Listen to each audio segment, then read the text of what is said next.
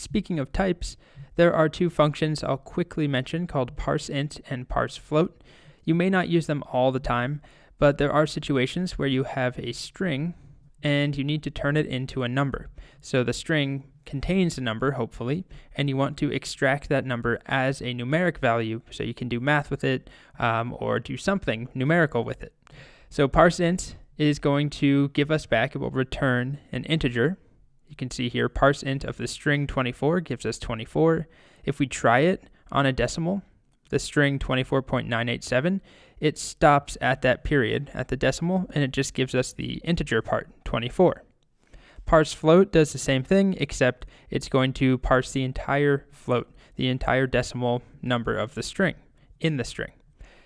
So I can just quickly show you that. If we do parseInt, let's say we ask the user to enter their age into a form, and they enter in 21.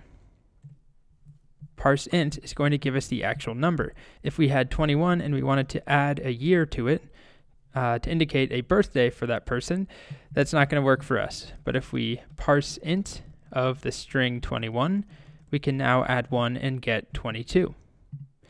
And then we also have parseFloat, which you can see from the slide. If we pass in something like 33.5, we'll get back a number containing a decimal.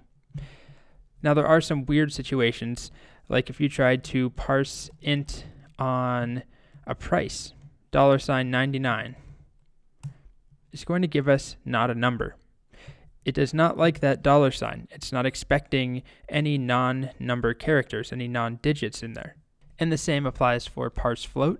But if your string does contain a number at the beginning, if it starts with a number like 99 cents, if we had the word cents afterwards, we actually will get the number 99 out of there.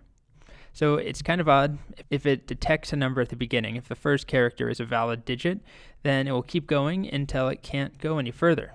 So if I had this, we'll get all of that. But if I instead have a non-digit character at the beginning, it gets messed up. Also, I can put spaces in there and it will be okay. But as soon as I put other characters, it gets confused.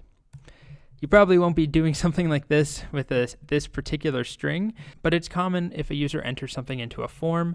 This is one way of getting that string, because form data comes in as a string. You could turn it into an actual number and do math with it. And that's it, parseInt, parseFloat.